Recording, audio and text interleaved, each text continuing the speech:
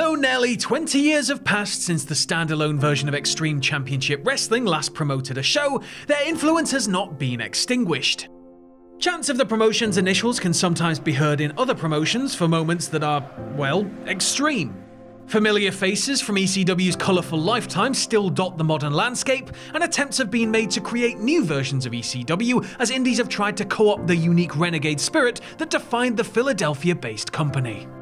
And that renegade spirit made itself heard one night in August of 1994, when ECW declared extreme independence, while standing on the neck of a wheezing, dying entity. It remains one of wrestling's most controversial and historic double crosses.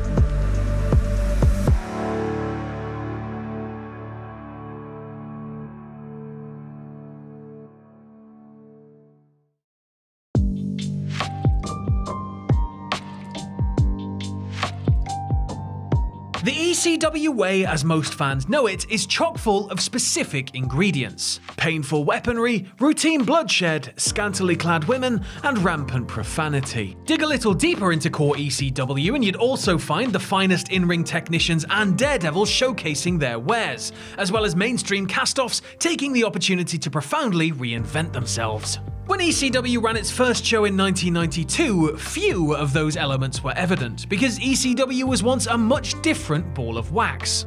In February of 1992, ECW ran its first event at a Philadelphia sports bar on a Tuesday night. The card was filled with local notables including DC Drake, Johnny Hotbody, Tony Stetson, and Glenn Osborne, as well as former WWF champion Ivan Koloff and a 20-year-old eventual mainstay in Stevie Richards. This promotion wasn't extreme yet, neither in mantra nor in name.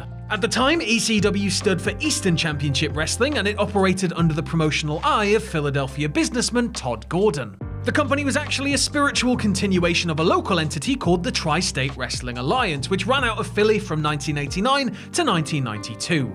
The short-lived promotion gained a measure of fame for some of the eclectic dream matches it promoted, including a famed 3-match hardcore showcase between Cactus Jack and Hot Stuff Eddie Gilbert in 1991. But mounting debt sealed Tri-State's fate. Gordon picked up the pieces and carried on with ECW. Industrial stars including Superfly Jimmy Snuka, Don Morocco, Kerry Von Erich, and Davey Boy Smith all appeared for the young promotion during its first year. And by the spring of 1993, ECW secured a local TV deal on Sports Channel Philadelphia. Shortly after, a freight warehouse on the corner of Swanson and Rittner Streets in South Philly was repurposed as the ECW Arena. And that same year, a former WCW personality entered the ECW fold, one that would become synonymous with the organization. Manager Paul E. Dangerously, or Paul Heyman if you prefer.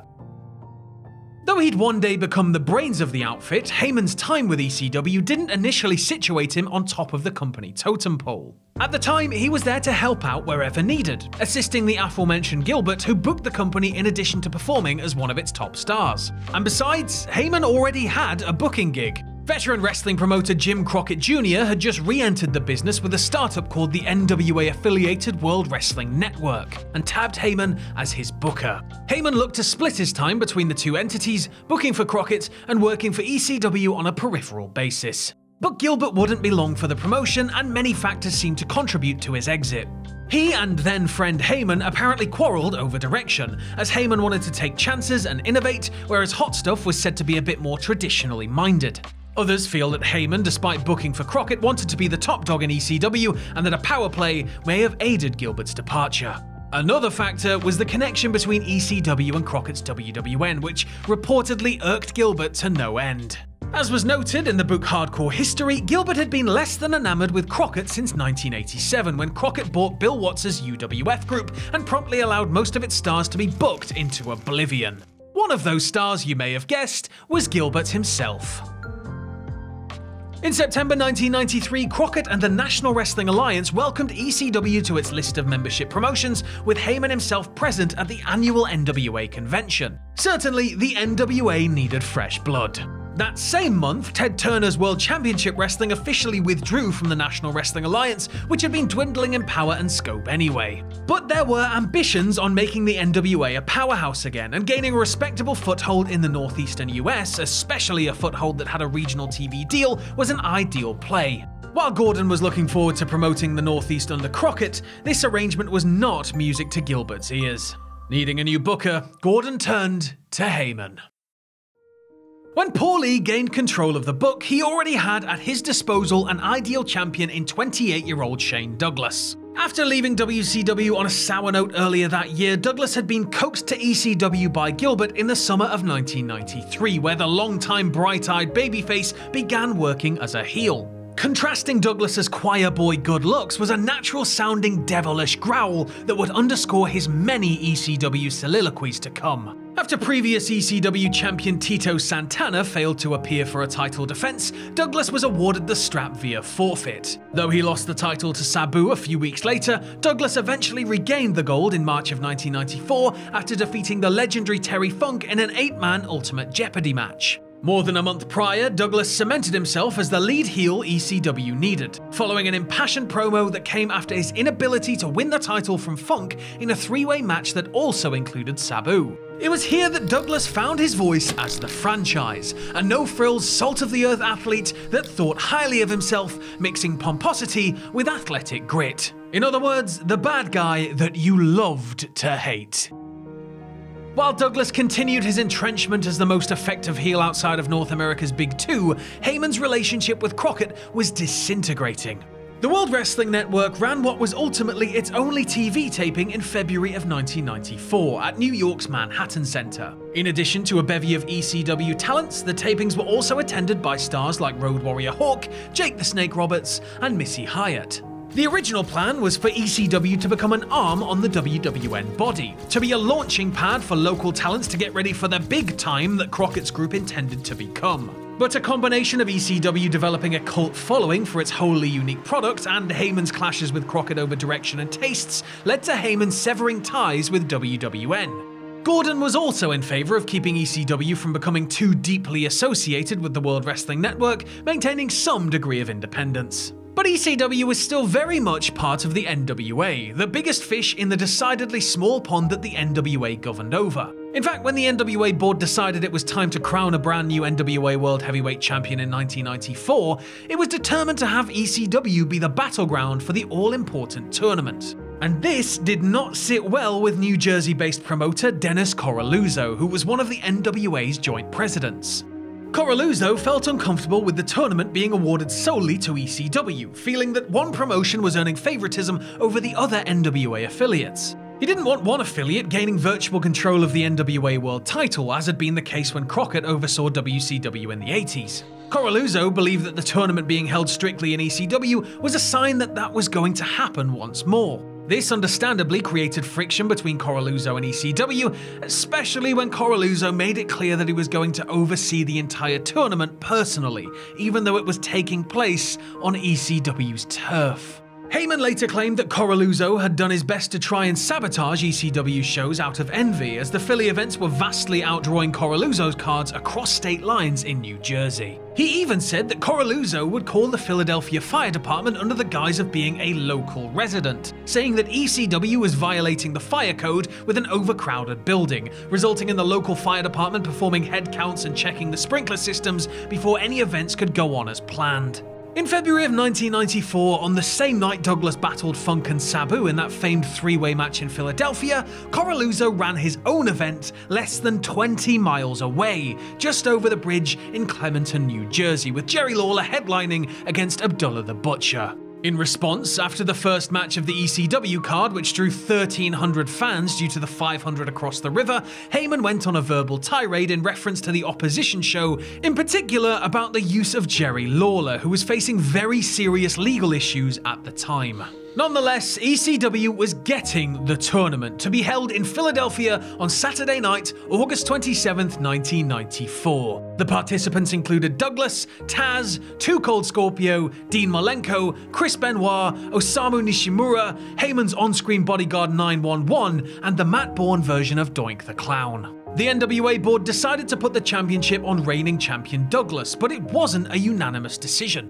Coraluzzo and NWA attorney Bob Trowbridge argued for Benoit to win the championship. So in order to get Coraluzzo's blessing for Douglas, Gordon agreed that Douglas would eventually lose the title to Benoit at a later date. While some board members filed away the notion of that Douglas-Benoit title match, Gordon and Heyman knew that it was never going to happen. At some point before the tournament, Gordon and Heyman met with Douglas to lay out a bit of a plan. The promoter and booker decided that if Coraluzzo and the NWA were going to meddle to such a degree, then they no longer wished to be associated with the alliance. But rather than simply bow out gracefully, they were going to make a show of their exit, and they were going to draw a few headlines in the process. Heyman presented the plan to Douglas. Upon winning the tournament and giving his victory speech, Douglas would publicly disavow the NWA title, refusing to carry the near 50-year-old championship. He would then extol the virtues of ECW, declaring himself the champion not only of the young promotion, but of a new movement in the wrestling industry. In short, Douglas was asked to do something radical and revolutionary that could very well backfire on him and his bosses. Understandably, the franchise had reservations about doing what he was asked. For many reasons, Douglas was conflicted, but it was Coraluzzo, for whom Douglas was not the ideal choice of champion, that made his decision for him.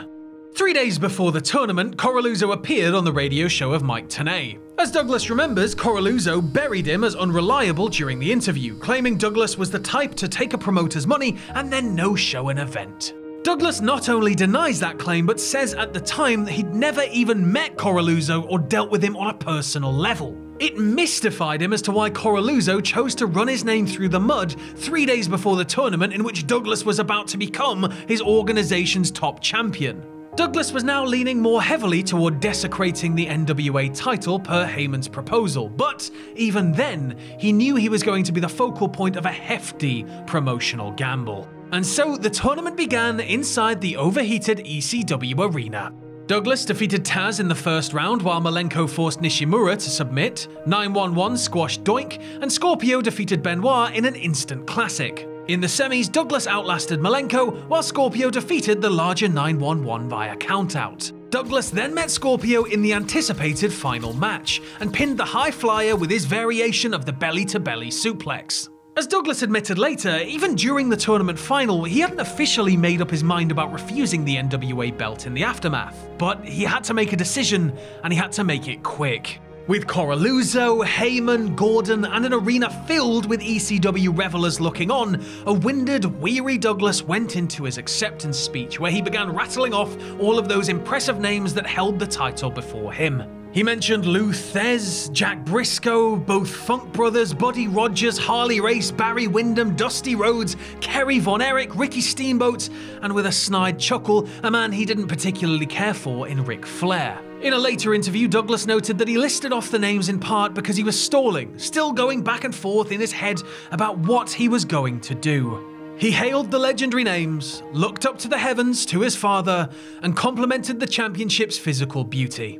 Then, as he remembers it, he briefly made eye contact with Coraluzzo, who was sitting ringside near Gordon, and thought back to that hatchet job interview with Mike Tenay. That's when Douglas's tone grew coarse as he rasped, "And they can all kiss my ass." As he delivered that final word, Douglas dismissively sent the NWA title belt tumbling to the canvas. After a moment of mild commotion and confusion, Douglas continued what was now an impassioned tirade, saying he refused to accept the torch of a promotion that, in his words, died RIP 7 years ago. He then declared himself the man who ignites the new flame of the sport of professional wrestling. Douglas then personally affirmed ECW's title as an official world championship, while declaring a new era for the sport, for himself, and for ECW, while the arena-goers applauded this unexpected turn of events. Meanwhile, Coraluzzo was understandably livid at what just transpired. Heyman and Gordon reportedly tried to tell him that Douglas's actions were all an angle to enhance Douglas as a heel, but of course, that was not true. Coraluzzo called Douglas's actions a disgrace and claimed that since the double cross occurred in NWA's jurisdiction, he would seek to have Douglas stripped of both the NWA and ECW titles.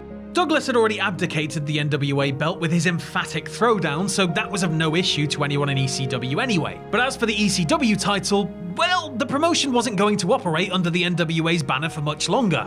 Gordon delivered a speech on ECW television days later, declaring that he had folded NWA Eastern Championship Wrestling earlier that day in favour of his new venture, Extreme Championship Wrestling, and the promotion officially recognised Douglas as its World Heavyweight Champion. From there, ECW continued to thrive as a cult-centric revolution. Through imaginative storylines, chaotic brawls, the pitting of world-class talents against each other, and its general permeating sense of rebellion. The NWA, by obvious contrast, had egg on their face following the debacle. They booked another tournament to crown a new champion 3 months later as part of a joint effort between Coraluzzo's New Jersey outfit and Jim Cornette's Smoky Mountain Wrestling. This time it was Chris Candido who came away with the gold, defeating Tracy Smothers in the final match.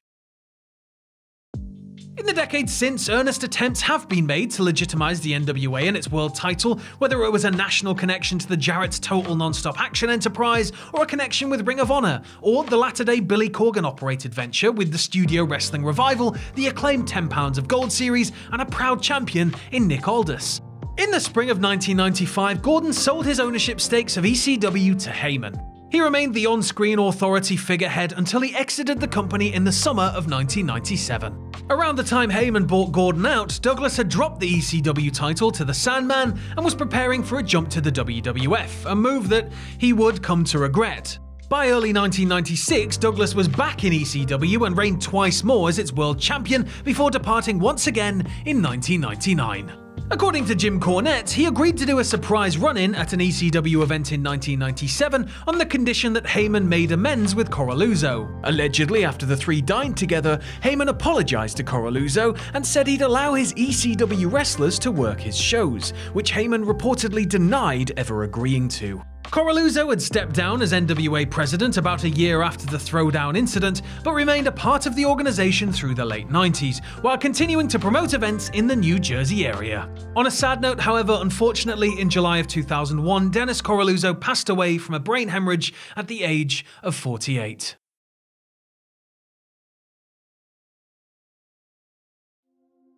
More than a quarter century has passed since the historic ECW-NWA double cross, and without it, we may have never experienced the ECW we'd come to know. The highly influential, for reasons both good and bad, organization that broke all of the rules, inspiring larger companies to change up their own time-tested playbooks. And it's daunting to imagine how different wrestling today might be without all of this happening.